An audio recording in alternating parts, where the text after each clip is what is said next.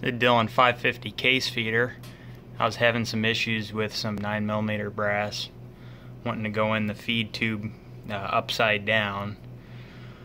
So I went ahead and made a couple of, I guess you call them wipers, to help dislodge any brass that might get, hung up upside down before it has a chance to drop into the feed tube. So I'll give you a little demo here.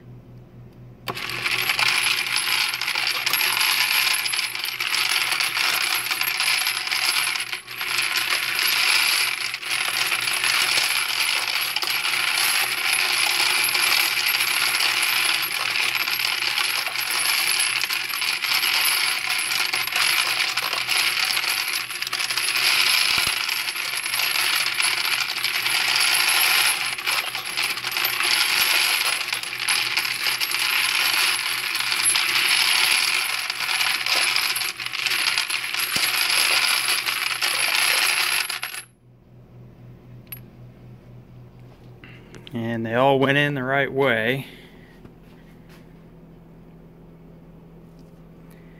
And pretty much did it with this tubing and some 16 gauge wire. This is 4mm by 2.5mm ID, I'm assuming, tubing, and then 16 gauge wire.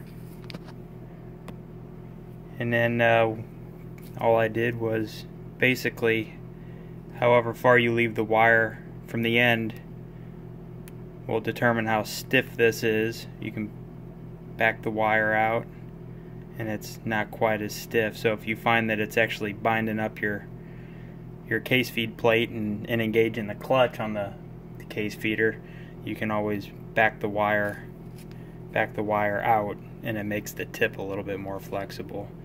And then I just basically just secured it on there with a clamp and one of these little paper clip things.